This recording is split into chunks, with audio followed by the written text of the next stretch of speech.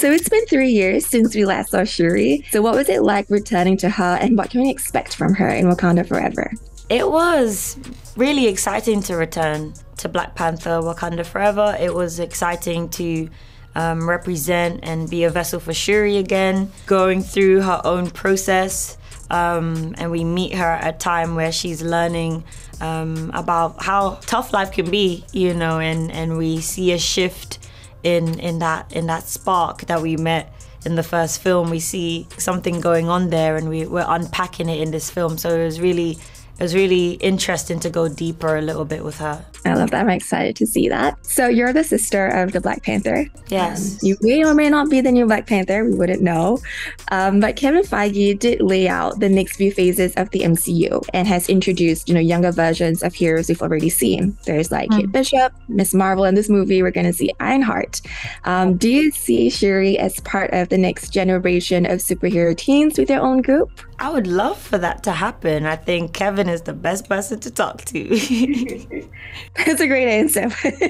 So one thing that I love about Black Panther is that there's really strong female characters. And in this movie, it's going to be, dominant female cast. Ryan does such an amazing job at redefining, motherhood, what's it like to be a sister.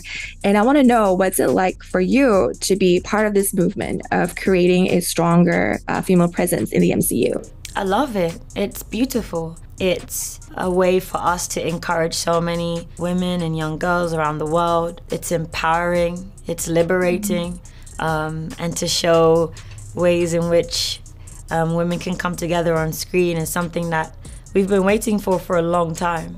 And to see that it could birth new films and new ideas in the future, it's really beautiful. So yeah, I'm honored to be a part of it. So you once described this movie as, a love letter to the late Chadwick Boseman. Can you share more about that, and how is that carried throughout this movie? Man, when I say this is a love letter to him, for me, it's our way of, and my way as Shuri, to pour my heart into the story and into the film, to make sure that every time I'm on set, I do it with excellence, and to pour like all of my love for him into the fibers of the story, into the fibers of the character.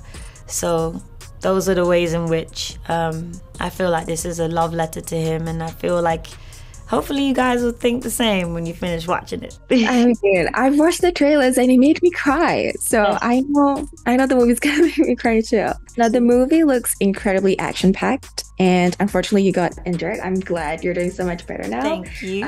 What was filming this action sequences like? Oh man, we have so many great action in this movie. Everybody's, pulling up and giving 100%. And I think it's a part of the universe, right? You can't have Marvel without action. So we're really excited to see what you guys think of the sequences and the ways in which everybody's, protecting the nation. Out of everything, what are you most proud of about this movie? I'm proud of a lot.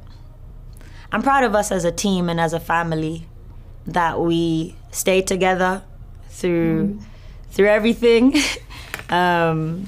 It's been a tough time to lose our brother, but we stayed together and we made something beautiful, and now we can share it with you guys.